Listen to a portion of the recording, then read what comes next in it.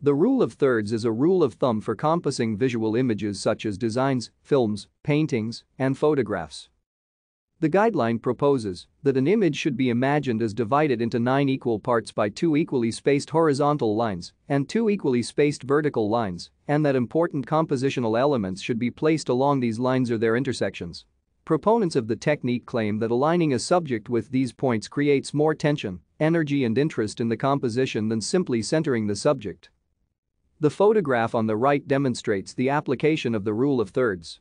The horizon in the photograph sits at the horizontal line dividing the lower third of the photo from the upper 2/3. The tree sits at the intersection of 2 lines, sometimes called a power point or a crash point.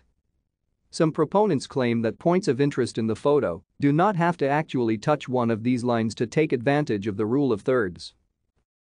Thank you for watching. Like and subscribe if you would like to view more of our videos. Have a nice day.